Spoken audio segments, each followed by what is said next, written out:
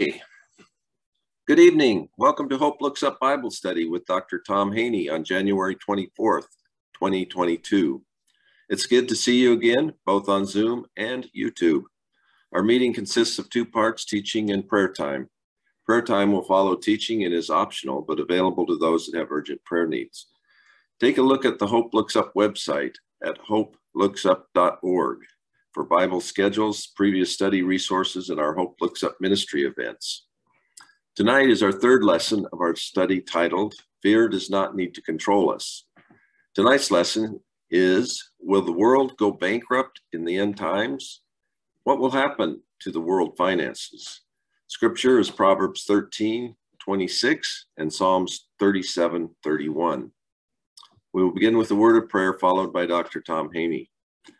Lord, it's a beautiful day to enjoy time studying your word. Thank you for the Hope Looks Up Ministries and our leader, Tom Haney, who makes this study possible. We praise you and ask that your spirit be with us as we begin. Thank you to those that have joined us tonight and those who will watch on YouTube. In Jesus' name. Tom? Well, thank you, Chuck. It is really good to see each one of you tonight, and we are praying for and lifting up to the Lord everyone who does have COVID and certainly has affected so many of our class tonight, as well as their relatives and loved ones. And I'm sure many of you listening also have COVID in your home. Just know that we are praying for God to heal each and every one of you. May God bless you and help you. One of the fears that I feel that we wrestle with as believers is not only COVID, and how ironic that we just have taken the last 2 weeks to look at why is the pandemic continuing and do we have any spiritual lessons to learn there? And now we see the continuing increase of the Omicron variant throughout the world. But I think another thing is Christians worry about what's going to happen to, will our money disappear? Will it all be gone in the end times? Or what are we going to do? Will it lose its value? Will the entire world go into bankruptcy? So I have a little three-part series here that I want us to look at about finances. And we're going to start out with, I think, a question that I don't hear asked a lot. I hear a lot of just immediate talk about one world government and one world leader in the tribulation times. But I don't hear many people talk about, is the world going to go bankrupt? And are we headed towards bankruptcy at this point? The month of January has been quite ironic as we've seen a free fall in the stock market, primarily for the ones of the stocks that were doing so well. The tech in the NASDAQ and the stay-at-home stocks that have profited from the fact that we are in COVID. And so we might ask ourselves, what is that doing? In fact, some of those stocks have had pressure on them to even survive as a stock during this month. So we ask ourselves, as Christians, it's very disturbing because many Christian investors have considered the stock market as a safer way, especially if they do bonds and investments that don't involve equities, as a better way to look forward for a viable retirement or a better life in their later years. Well, I want us to take a biblical and a historical look at what the Bible says and what history has proven to us that will happen to world finance in the times leading up to the last days. The present story is bleak. The United States has reached a staggering $28 trillion debt. Every nation in the world has also sunken grossly into debt. So what does the Bible have to prophesy about a worldwide financial collapse? Is something like that imminent? Estimates show that by the time the world reaches 2051, if the United States continues its same spending on a national government level, we will happen to have the world's finances in a direct manner. The US will be spending twice as much as the gross national product. That's the money that comes into the national economy and brings the government the money that goes into its coffers. If something does not change, the United States will become like many nations. No feasible way to get out of debt. Let's go back to 1929 when the Great Depression started and realize the United States was only $16 million in debt at that time. Of course, that number would be increased if you factored in inflation. Well, let me give you a number that wouldn't be increased if you factored in inflation. And that is that the debt was equal to 16% of the gross domestic product. By 1979, that debt had reached $827 billion. In the 1980s, due to the expensive arms race, the debt really shot up. And during the last 20 years, with the war on terrorism, which primarily was funded almost in a credit card manner, we primarily paid off nothing on the war on terrorism. We just put it all on the card. And now with the pandemic, where the coronavirus pandemic, which has been the source of endless spending by our government, our national debt is $28 trillion. The chart on the national US debt, put out by How Much, shows that the debt chart will jump dramatically with the recently passed infrastructure bill of $3.5 trillion. And depending on how many parts of Build Back Better gets passed in individual form, originally was $4.5 trillion bill, estimates show that it is just going to continue to add to this debt. By the time we reach 2051, the United States, as I said, will be spending twice as much as what it's taking in if we continue to spend like we are. We will become like Japan. Japan is a nation that has been so much in debt since 1985 that they have created loans for their government, structured loans that their grandchildren will be required to pay off. They go out 70 and 80 years to pay off these loans. We're headed towards a national economic collapse. This issue is not just economic, but it's moral, because it is immoral to have such a horrific debt load on our children, our grandchildren, and even great-grandchildren. I don't hear anybody say anything about that today. I just hear talking about how we need to have this program, we need to have this help, we need to have this and this. I don't hear anybody talking about what are we giving to our children, at least not on an influential level. I hear others say that.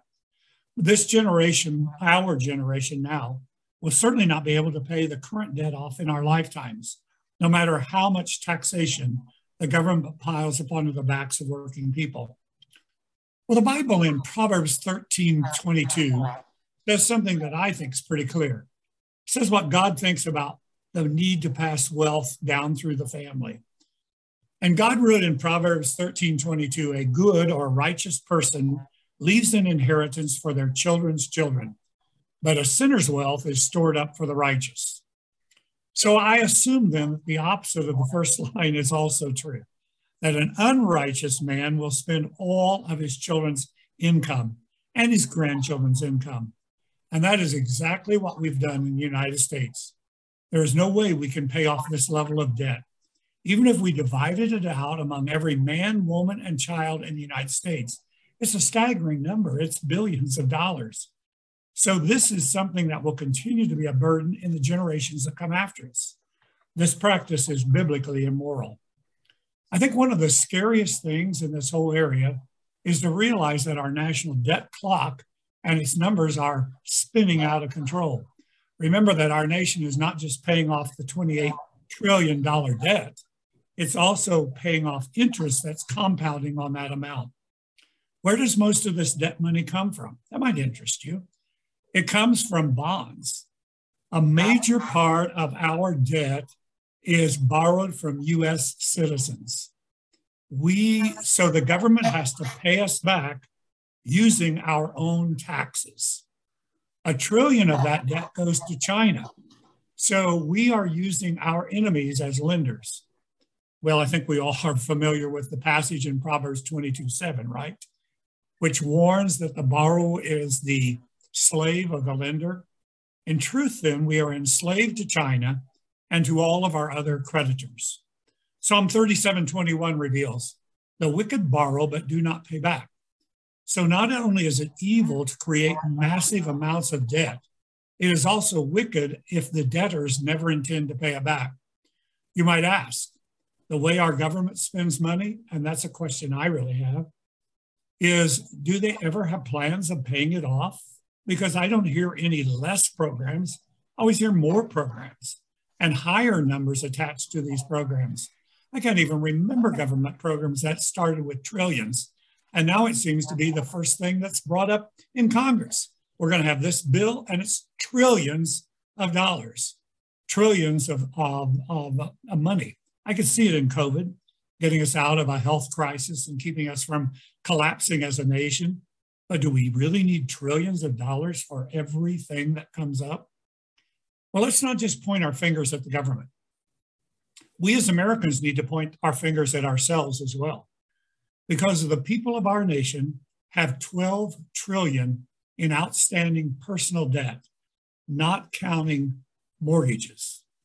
So take away all the money that's owed on primary residences. Our nation has $12 trillion of credit card debt. This Americans spend on credit just as much as our government does. And the Bible calls this wrong. It certainly is wrong. The other reality is this kind of rampant spending on the part of those who have no constraint on their own behavior or their own spending habits will lead to inflation. Surprise, surprise. If you don't care how much you spend and the government doesn't care how much they spend, of course we're going to have inflation. Until the last few months, inflation has been something that we've not seen in this nation since the 1970s in intensity. In the 1970s, inflation was so high that it led to a sharp rise in interest rates. I just started the church as the founding pastor at the Creek, and we were at a very desperate need to build. And we had bank would loan a brand new church the kind of money we needed to build. There wasn't any way we felt we could raise it as an offering. So we offered shares. We put out notes and began to sell these notes for the church, 16 and 18%. Our intention, of course, was to pay those off in a few years as we grew and have a more workable government as far as taking care of our debt for the church. And by the way, we did do it. We did pay it off early. We got rid of those high interest rates, and we were able to then get a conventional mortgage because we had a building and we had something that allowed us to have some equity that we could borrow against. But if you wanted to borrow money in the 1970s, there wasn't any luck unless you had some pretty major items that you owned. It was possible to pay interest rates for 20% on houses, and 16 to 18% was the going rate for vehicles interest if you were buying car or truck loans. Our society today cannot even fathom that kind of interest rate. We've been living on 1 to 3% interest for about 10 to 15 years.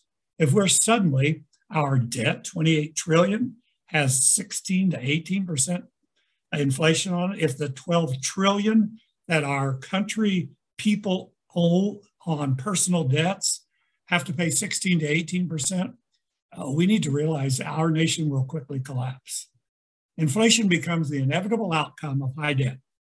The sad thing is that for those who've been wise and frugal in their spending habits and have set aside money for their retirement or perhaps for their children and their children's children, they'll find that the value of their savings has depreciated very quickly because of the rising inflation. And that's why sometimes we have to make sure that we have some inflation hedges in our investing so that we as Christians don't end up with nothing and our children with nothing. I feel we as Americans need to be calling out to our elected officials saying, stop it, just stop it. Stop this foolhardy spending, because you're not only spending our seed corn, an old farm term for a farm boy here, we're spending next year's crop that we're going to plant to get a crop out of it. We're not only spending our seed corn, we're spending our children, our grandchildren, and even our great-grandchildren's future. Doing so is not even foolhardy. It's not only that, it's even worse. Biblically, the Bible says it's immoral and it's wrong. We have to be careful that our attitudes towards money are the same that God's word teaches. Jesus said it quite clearly. No one can serve two masters. You will either love the one and despise the other, or hold to one and reject the other. You cannot serve God and mammon, or many of our translations now all say you cannot serve God and money. So the attitude we have to have is to make sure that we're not caught up in idolatry to money. It's not that we love money per se. I know they have those little commercials about people walking around with their jackpots and putting it in a stroller or playing games with their jackpot. But outside Simon Legree and a few funny little advertisements on TV today, nobody really is in love with money. We don't really love it per se. We love what money can purchase. And sometimes for us, so much that God loses his place of authority in our life. It is possible to join the world and many in our nation and raise ourselves up as a God and remove Almighty God from the center of our life. In other words, I'm going to spend what I want. I'm going to do it my way. You do you, the whole concept of advertising that we're hearing now. If we trust God and put him first, we need to realize something. Money will come. God does not withhold money for those who put God first in their lives, who are faithful stewards in their lives, and who commit their trust to God. But when we move that person of God out of the leadership of our life, he no longer sits on the throne, but we sit on the throne, then we've created an idol because we have placed ourselves at the center of we have placed ourselves at the center of our lives. One of our nation's founding fathers, Benjamin Franklin, once warned that a republic dies when the people realize they can vote the money out of the coffers. In other words, when people realize they can vote the country's budget and redirect the funds to themselves, there is nothing left to run the nation with. And if we're not careful, that's where we are today. Oh, that would benefit me if my children all had free college. Oh, that would benefit me if my children all had free daycare. Oh, that would benefit me if, and the list goes on and on and on. So we ask ourselves the question of tonight: is our entire world speeding towards an inevitable financial collapse, producing another Great Depression or something worse? My biggest fear is that we willingly walk down the road towards spiritual collapse, and when that happens, financial collapse is often behind it. If we're talking about motives for financial sins and following the Bible are all spiritual. When you throw the spiritual out, you have to be very careful that you've gotten rid of conscience, you've gotten rid of compassion. Many times you get rid of mercy towards the needy. So I think that we need to see that recent polling indicates that they're on the left are asking for more and more of our country to become socialistic. That is to have a deliberate way to redistribute the wealth and pay the basic needs for everyone in the nation. Now, let me ask you just a simple question. The people that owe $12 trillion of debt on their credit cards, are they going to have a whole lot to share with everybody? Or is it going to be the people who have wisely saved, taken their money, put it back, invested it, and have it there as an inheritance for their children and their children's children? A quick look at history is going to be a little bit of the focus tonight. Tomorrow, next week, I'll spend a little more time. But I just want to take a focus on Venezuela and the socialism that has come to Venezuela. A generation ago, Venezuela was the richest nation in South America by a long shot. They were not only the richest nation, they were way, way beyond the second one. But the new leaders of the nation embraced socialism. And instead of courting investments from local and foreign sources, the new socialistic Venezuelan government started to take all of their nation's wealth away from their wealthier citizens. And you know what the end result has been? Everybody in Venezuela now is poor. They took the money from the people who knew how to handle money. They dispersed it among all the people who didn't know how to handle money. And now no one has money in Venezuela. The United States is heading towards socialism. It's a popular concept. Many on the left feel it is the only way that will solve what they perceive as the financial problems of our nation. Socialism seems to be where all the energy is focused by these groups. In fact, it is so much so that some just call it the progressive agenda. This coincides with the prophecies that speak of the one world government. For there to be a one world government, the governments of this world will have to seem weaker or at least incapable of stopping a one world government. Revelation 6 and 13 reveal how in the end days, in the future one world government, and I cannot really say beyond what I read in Revelation that the one world government will be formed anytime before the tribulation. I know there are those that have it being formed next year, but I really believe that Revelation leads it as part of the buildup of the power that comes to the one world nation and the one world leader that will allow that time to be such a strong opportunity for him to take over the world. A one world leader whom John the Apostle calls the Antichrist will step in. He'll promise to fix the world's economy. He promises that the money will start flowing again and that the merchants will become rich.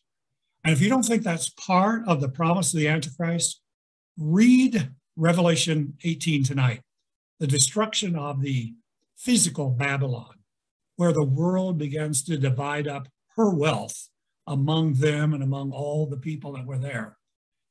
Prophetically, then, the debt has piled up beyond belief, is going to collapse the economies of the world. The global crisis will cause the nations to cry out for someone or something to solve the crisis, and the someone will be the leader of the entire world, and the something, the new one world government. According to the Bible, we know that this global economic collapse will happen. But Christians, we also know that God is sovereign. This collapse was prophesied to happen thousands of years ago. So we have to put trust that God has got this under control and that he is working the plan as he knows the plan should be worked. So I believe that before the worst of this happens, the believers of this world will be raptured to be with God. Not because God doesn't want any of his people to suffer persecution. There are millions of Christians being persecuted today. It's just God does not need Christians to reap the fruit of Satan's plans. I do think that's one of the reasons the tribulation period will come after the rapture, is that God will be allowing the Antichrist to produce some horrible fruit as he kind of destroys the world. And Christians and the church do not need to live under that kind of fruit. What should we do then? Well, the first time Jesus spoke about this subject was Matthew 6. And in the Sermon on the Mount, he encouraged his followers to lay up treasures in heaven and not on earth. The ones on this earth would not last, and only the ones laid up in heaven would last forever. We should advocate for good financial policy nationally. When I was younger, we had actually candidates that ran to eliminate the debt. I don't think that's going to happen. As I said, it's billions of dollars for every person. Well, we do need to ask nationally that our leaders begin to take more reasonable ideas about what the government can pay back. Second of all, the best thing we can do personally is to learn from Christian financial teachers how to stay out of debt. One of the things that's going to happen is there will not be pressure, nearly as much pressure against each and every one of us who are out of debt if there is an economic collapse than there will be against those who are still carrying large amounts of debt. And why, seriously, why lose everything that you have for your family, everything that you have for your children and children's children, simply because you want a few more pleasurable things and you stick them on a credit card? I think that we just need to learn to live without debt. Second of all, more importantly, we need to make sure that we're investing in things that give eternal rewards. And this is done by promoting the message and teachings of Jesus Christ. I really believe that. Third, I would ask you to encourage and to maintain an eternal perspective. When we study these dark areas of prophecy like financial collapse or the Antichrist or world dominance of a one world government, I think the wisest thing we can do is perpetually maintain an eternal perspective. I personally try to spend some time, at least once a week and every day if possible, remembering of the incredible glory of the afterlife. And one of the surest ways to stay motivated to live faithfully during our relatively short time on earth is to remember that we're strangers on our way to another land, Hebrews 11:16 says. We're going to the final frontier of heaven, where God himself dwells. You want to live a plodding, lackluster life? Then focus your attention on the things of this world. Make that your mindset. You have the latest dishwasher. you have the latest tech. I don't even know what sometimes the latest tech is, so I don't know that I can give you names and information here, but do you have the things that our daughter-in-law sent us something the other day where her stepson has recorded the first live concert on some etherical space age thing that's not real. It's, it's figures doing this, and she put it on there for us to watch. I'm thinking, I wouldn't even know how to turn this on my TV, let alone how to program or dream it. But, some people see that and, wow, that's what I have to have. I have to have this, or I have to have that, or, now that this can happen, I need to do this. I feel that a lively, exciting life, think of the things that Christ will provide for us in heaven. And if you don't want to think materialistically, those aren't the greatest blessings of heaven. After all, the things that are worshiped here on the earth materialistically as idols are paving stones and foundation stones, and they're the gridlock, the undergirding, they're the infrastructure of heaven. So we don't even know what those walls are going to totally look like, or the mansions inside, or dozens of other things. But there's some great things about heaven that we do know. We know that all will live in peace. We know that there will be a perpetual love, that God himself will be with us. Christ will be with us. That the light of the Lord will shine and light up and illuminate the world for everybody. That there will be not only an absence of war, there will be people who think of war. There will not be fights. There will not be nasty words. There won't be people who go into a group and avoid talking to the people they don't like. There won't be any of the little irritations that we have in this life. They won't be there at all. There will be some wonderful things. We'll get to praise Jesus at all times. Praise God, praise the Spirit. We'll be in their presence. Part of maintaining an eternal perspective is to beware of our own mortality. We need to pray with the psalmist. Teach us to realize the brevity of life so that we may grow in wisdom. That's Psalm 90. Or Psalm 39:4, one of my favorite scriptures. Lord, remind me how brief my time on earth will be. Remind me that my days are numbered, how fleeting life is. Christians who wisely think about their mortality are most often the ones who maintain the eternal perspective of Colossians 3. It just makes good sense for us to be concerned about eternal matters. Ecclesiastes 3:11 affirms that God has planted eternity in the human heart. Now, I believe that's true. I hear many, many non-believers, people who would not consider themselves Christians at all, talk about being in heaven. Talk about their friends being in heaven. Go to a service and you'll have not so much people standing up talking sometimes, but the people around just go, well, yeah, I know they're in heaven now. And you're thinking, they never worshiped Jesus a day in their life. They never did, but God put eternity into the human heart. He planted it so that people do not necessarily in a broad majority want life to end. They consider it still going to be going on. Though we live in a world of time, we have intimations of eternity within our hearts. We instinctively think of forever. We seem to intrinsically realize that beyond this life lies the possibility of a future life with our Lord and a shoreless ocean of time. Isn't that cool? A shoreless ocean of time. In other words, there's no time that the waves beat against the side of the water. It just goes on forever. It's wondrous to even think about this. We're heaven bent. Our hearts have an inner tilt upward. I've been studying the scriptures for a long time, and from the first book in the Bible to the last, we read of great men and women of God who give evidence that eternity permeated their life and hearts. We read about people like Abel and Noah and Enoch and Abraham and David, each anticipating and even yearning to live with God in eternity. In fact, if you want to take the entire chapter of Hebrews 11, just read that over sometime this week and look at how many people lived their life who made it into the scripture as great heroes and heroines because they had an eternal perspective. The psalmist put it this way: as a deer longs for streams of water, so I long for you, O Lord. I thirst for God, the living God. When can I go and stand before him? Psalm 42, 1 and 2. And David, king at the time, declares Psalm 23:6, I'll live in the house of the Lord forever. Well, let's just take a moment as we close tonight and listen to what the author of Hebrews says about Moses in Hebrews 11. It says, it was by faith that Moses, when he grew up, refused to be called the son of Pharaoh's daughter. He chose to share the oppression of God's people instead of enjoying the fleeting pleasure of sin. He thought it better to suffer for the work of Christ than to own the treasures of Egypt, not fearing the king's anger. He kept right on going because his eyes were on the one who is invisible. It's interesting that the writer of Hebrews said about Moses, he thought it was better to suffer for the sake of Christ than to own the treasures of Egypt. Moses lived 1,500 years before Christ.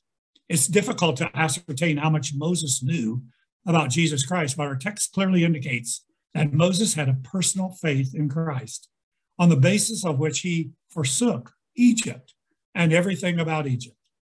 God had apparently revealed to him things invisible to natural eye, and Moses became aware of another king, another kingdom, and a better reward.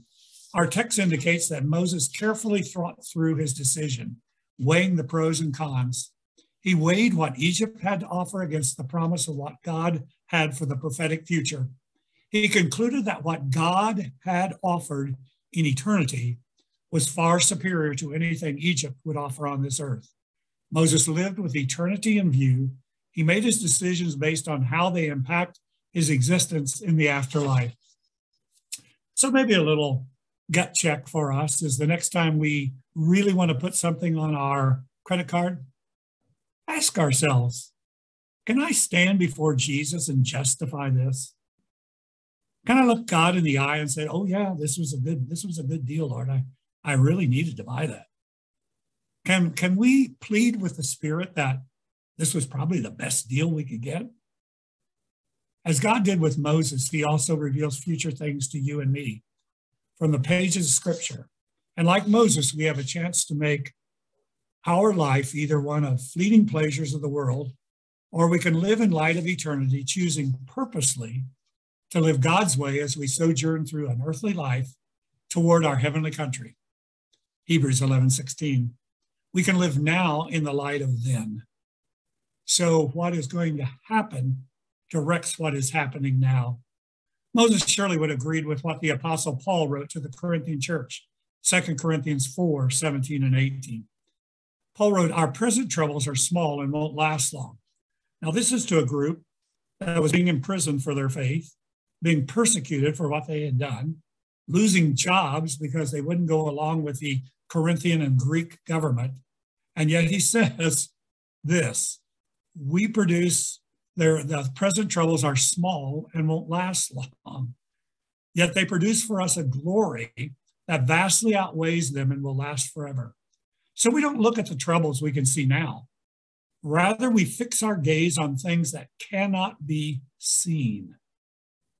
You know that old jibe at the church that I heard on as a young man, you know, Christianity is just about a pie in the sky by and by, is really ridiculous. Every one of us has things we visualize and have as goals in our life that directs how we live. How much better would it be eternal things instead of things of this earth? So we don't look at the troubles we can see now, Paul writes. Rather, we fix our gaze on things that cannot be seen. For the things we see now will soon be gone, but the things we cannot see now will last forever. That is how the eternal perspective that allows us to study the collapse of the world's financial situation and still not become depressed or burdened by the fact that it will happen. How can I eliminate fear in this area? Well, I have put it in the right perspective. A relationship with Jesus Christ, a relationship where I've taken all of the steps I could take. I have voted for governments that would restrict spending. I've kept myself out of debt. I've provided for my family and generations to come. It's kind of like COVID, I said 2 weeks ago. The first thing God says is take advantage of what's here. Get your shots, get your booster, wear your mask, take caution. That's what you need to do. Well, the same is true in this financial area. Take all the cautions you need to take. But once you've taken those cautions, realize this is not the game. This is not even the playoffs. And wasn't that a great game last week between the Bills and the Chiefs? I tell you, I was absolutely floored over in those last 2 minutes. As great as that was, this is not that game. This is just warm-ups. This is spring training for football or baseball or anything else. All of the real action happens when we go from this life to the next life. And we need to just keep that in mind. For the things we see now will soon be gone, but the things we cannot see now will last forever. Moses gave up temporary pleasure for the sake of his Savior, Jesus Christ. His priorities are where they should have been. What joy Moses' commitment must have brought to the heart of God.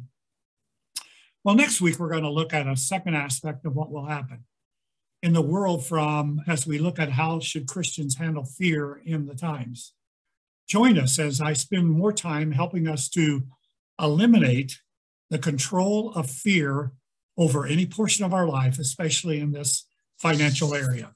Well, God bless you tonight. We will keep you all in prayer, and we will pray that God continues to give us his personal blessings. Chuck, I'm going to turn it back over to you.